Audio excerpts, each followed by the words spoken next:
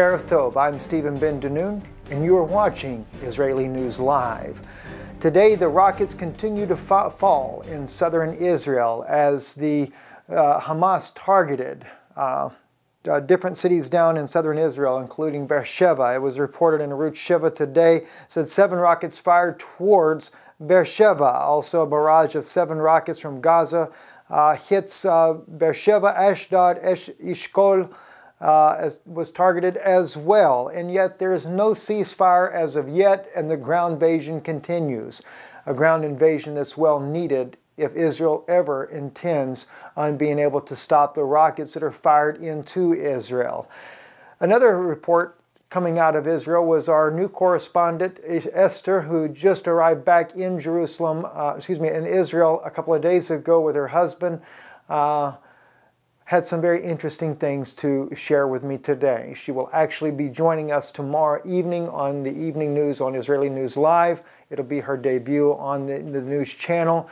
But Esther said to me that it was very strange what happened to them as they prepared to leave on the flight back home. Her husband, an Orthodox Jewish brother, goes down to the bank to be able to wire money back home to Israel, but the bank refused. In fact, from what we understand, it has now been something passed by Obama that Jewish people or anyone is not allowed to wire money into Israel. Secondly, as she said, as they arrived at the airport in Tel Aviv, not long afterwards at Ben Gurion Airport, there was another plane that arrived with approximately 400 Orthodox Jews from France. Jews that had been forcibly sent out of the country due to the unrest that is going on in France, the anti-Semitism and the riots that are happening there. And they too found it strange because they were not able to get money out of their own bank accounts.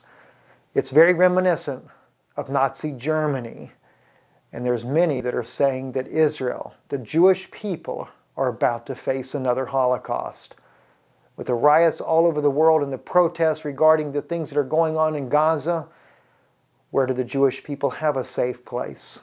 Only one land in all the world, and yet we're forced to have to divide this land as well.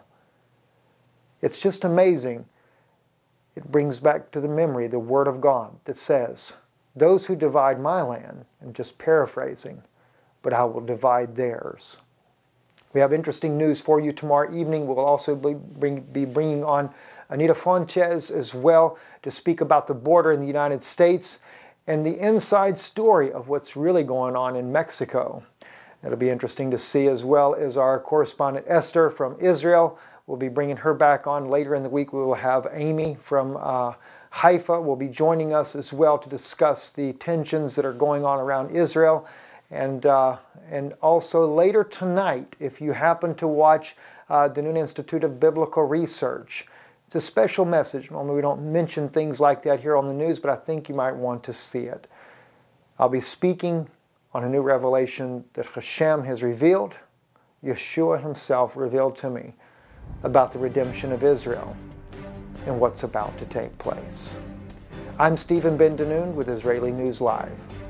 Shalom and Laila Tov.